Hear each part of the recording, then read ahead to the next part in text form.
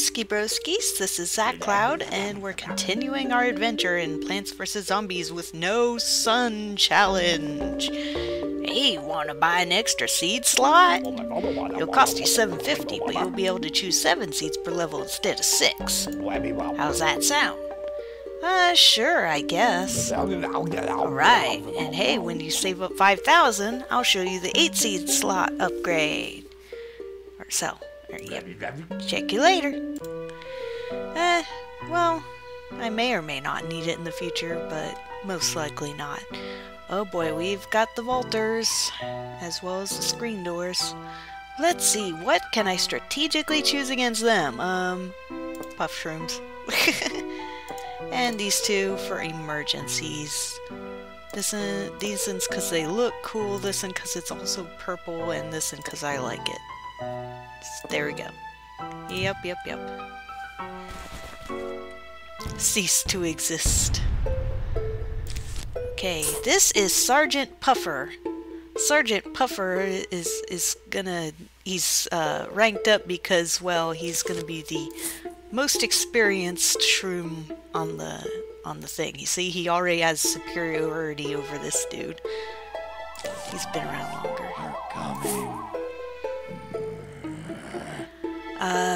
Remember when I said that I would have an easier time editing this series than Minecraft? Not so much the case, because the audio likes to desync with this particular game. It does that to me with the Orcs Must Die 2 series too. My bro has been the one editing that, and he's had a hard time keeping up with my desync. And so now I've been having to mess around with audio and stuff when making this series too. Joy, joy, joy.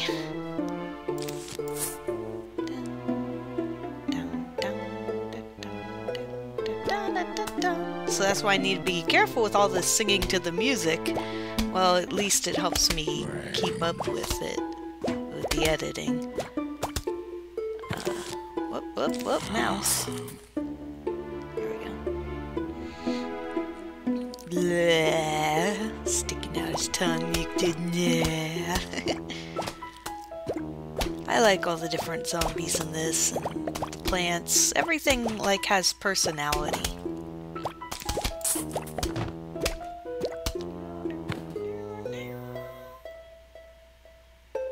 Oh boy, come on, here we go. Mom, down the center lane! Go!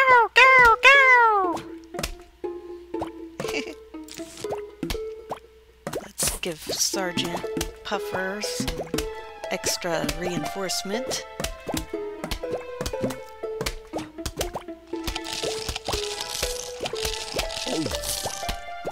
There we go, filled in the ranks. Last time I was talking about how I was pretty darn tough as a teenager, and before I got into this really sorry shape that I'm in now, which that's what's made it really tough for me, is the fact that I, you know, used to be so tough and in great shape and everything, and now I'm the total opposite. Oh boy. Let's protect Sergeant Puffer! No! No, Chirp, no! Your sacrifice was honorable!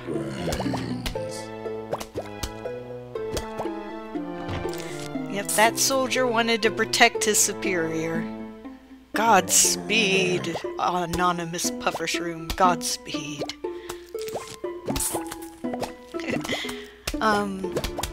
But back when I was a teen, I used to be able to take the cold really well too. Oh. Let's just set one out here. I used to be able to take the cold really well, hardly wear any extra layers during the winter and stuff. It was cool. Even though it didn't feel cool. You know what I mean. But, And then I ruined it all. This one year I went deer hunting with my dad. It was 30 below 0 Fahrenheit. So that translates in Celsius to very, very cold. Like, when the nose hairs are, you know, crackling, you know it's pretty darn cold. And, I got hypothermia. I was refusing to go in and quit. We weren't seeing any deer at all. But it turns out it's because it was too cold even for the deer. Even the deer knew not to be out in temperatures like that. No! Sergeant Puffer! No! We must avenge our leader. Oh no, we lost Sergeant Puffer. Aw. Uh-oh, the vaulter. I wasn't even paying attention. Let's hope I can get him. Phew. That was close. I was too rattled by the loss of our sergeant. I need to stay alert. I gotta stay focused.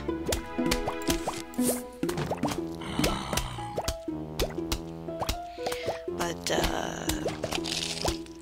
yeah, when I, was in that deer hunting situations, like I should have refused, should have gone in, but I just wanted to be even tougher, and I wanted my dad to be proud of me, and I figured if I could take this cold, then I'll be really, really strong against the cold, and it'll never bother me again. Nope. Instead, what happened was I got the hypothermia, I got frostbite on my toes and fingers. I became delicate and helpless, basically.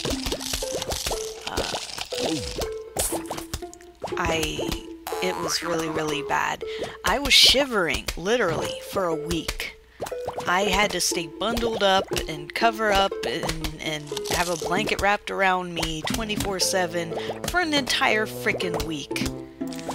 It was bad. And after that, ever since then, I've been extremely sensitive to the cold. So sometimes there is such a thing as overdoing it when you're trying to toughen yourself up. Don't do it, people. Don't do it. You can make things so much worse. Now, I've had to even wear gloves in July, for crying out loud. And in America here, that's when it's hot. And I've gotten a little bit better over the years. I no longer have to wear them in the summer, but I still usually have to wear them in the house during the winter, as well as outside, depending on how warm or cold the house is kept. And, yeah, it's at least, you know, they now have really fashionable gloves, so at least I get to look pretty good with them.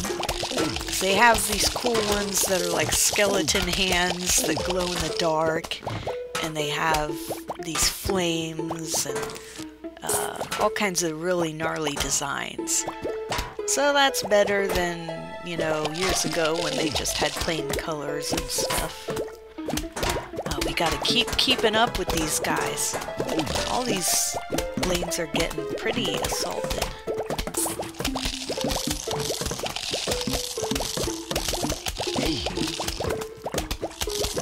Gotta keep up.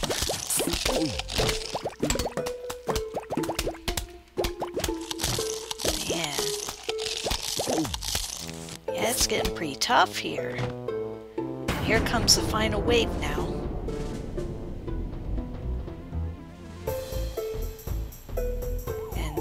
These graves are gonna pop, and we've got the jumpers and everything. Okay, had to trigger him as early as I could. Okay, we're gonna have to watch all these.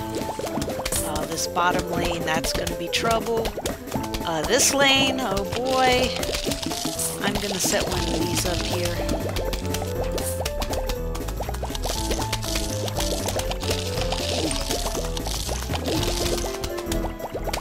these guys just ate it up really super fast. Okay, bottom lane is looking like trouble. I mean, I know we've got our last line, but I'd rather not have to use it up. They're nice and closely... Yes. Awesome. Phew! That was close. Good thing they give us what little sun that they do. Suburban Almanac keeps track of all plants and zombies you encounter. This is a cute little thing, like they give them little backstories and stuff. Pea shooters are your first line of defense. They shoot peas at attacking zombies. Damage normal. How can a single plant grow and shoot so many peas so quickly? Pea shooter says, hard work, commitment, and a healthy, well-balanced breakfast of sunlight and high-fiber carbon dioxide make it all possible. And they all go around and, like, Chomper almost got a gig doing stunts for the Little Shop of Horrors, but it fell through when his agent demanded too much of on the front end. Chomper's not resentful, though. He says it's just part of the business. They have cute little backstories and stuff for everybody. It's cute. Ever play a game called Whack-A-Zombie? It's just like hunting squirrels. You know, those furry little rodents that dig holes in your lawn? Yeah, just like that, but instead of squirrels, it's zombies. And instead of a shovel, it's a mallet. And instead of me, it's you! Oh boy. Okay, now we gotta have our reflexes tested.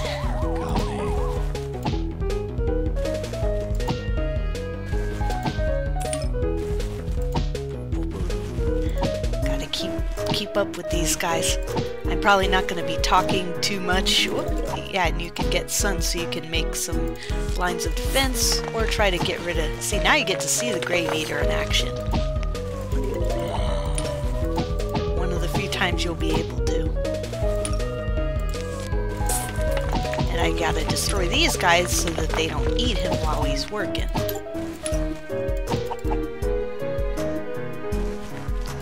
Yeah, new graves still keep popping up this whole time.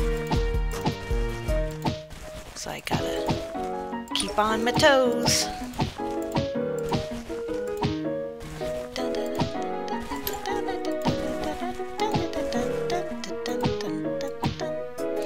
Oh boy, even more graves.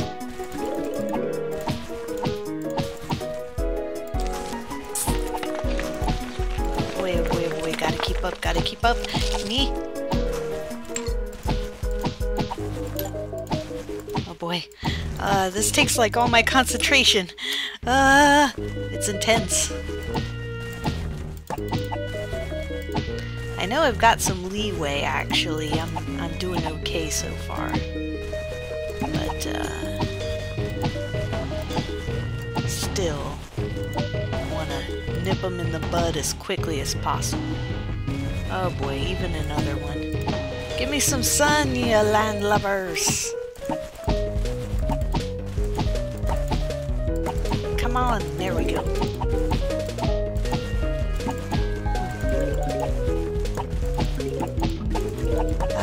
So much now, but I gotta...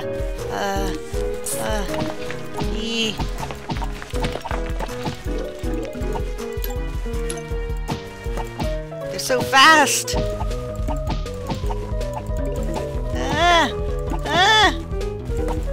Yay. I don't even have time to spend anything. Something fell off my desk. I don't have time. Don't care. Oh, I shouldn't have done that. It was the final wave. Oh no. Oh no. Ugh. Not so good. Phew. That was tough. Hypno Shroom makes a zombie fight for you. Yep, it turns them to your side. Oh my gosh, the football zombie. You can later on you can like view them in the almanac. They're tough. They are so tough. They're pretty much gonna get you. But let's get what little stuff we can against them. Usually you want to use the Hypno Shroom on them, but, well, can't afford it. Bereft of life.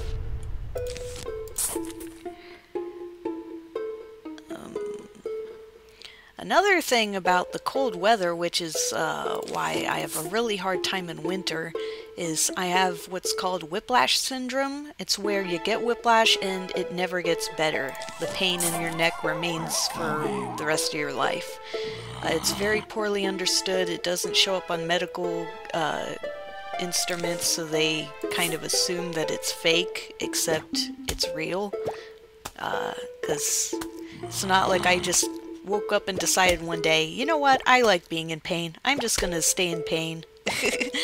You know, it's, I don't know what causes it, but it happens, and it's documented in other people, so. But anyway, when my ears get cold, my neck hurts really bad, and it sucks. So it's like, I gotta keep my ears warm. I've got several ear warming bands, and I've got several hats that I can wear, sometimes even around the house. Like, my sister and bro-in-law, whose house I'm currently living at, they keep it pretty cold downstairs. Upstairs is okay, but downstairs it's pretty bad. So I gotta wear my hat around the house, and often wear my gloves downstairs too. And pouring it on.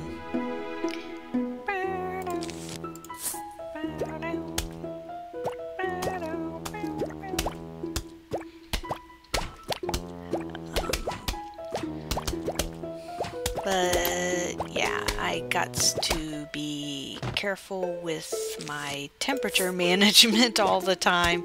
I can't believe that I went from being practically immune to the cold to being such a wuss about the cold.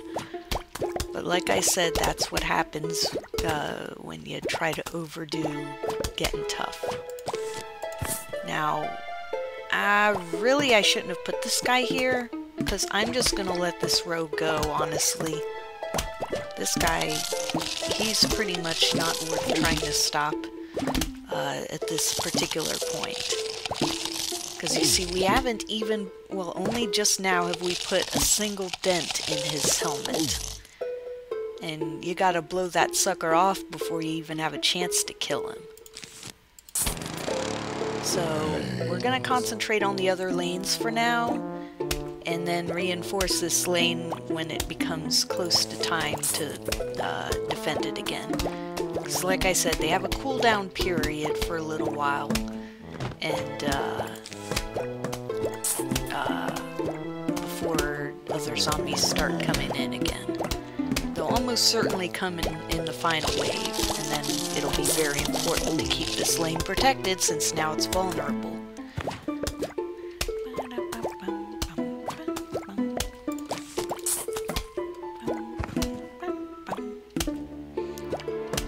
Let's see, this lane and this lane are going to be difficult in the final. So let's put some extras, extra shrooms here too, because of all these graves, plus the ones that naturally will be spawning on the lane. I'm gonna wait with the walnut and potato mines. If this one looks like it's gonna be unmanageable, I'll use one of them in this lane.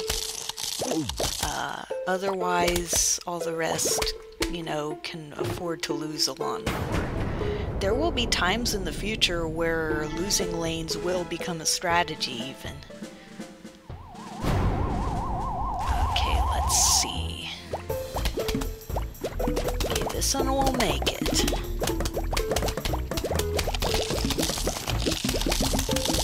Let's try to keep this lane.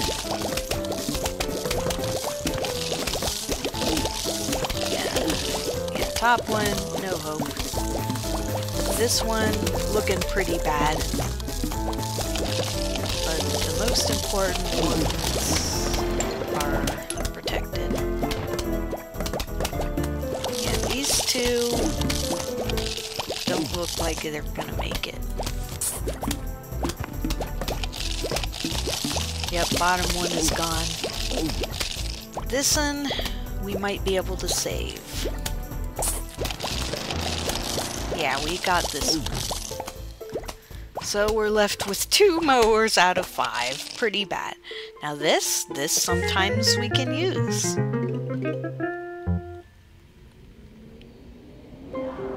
The Scaredy Shroom. Long-range shooter that hides when enemies get near it. See, these are kind of like the pea shooters. They can shoot all the way across the map, which makes them very useful. But if an enemy gets too close to it, then it hides because it's so shy. I like it a lot. And in some of these missions, it will be instrumental, especially against the football players. But we'll deal with these next time when we play some more. See you later, broskies!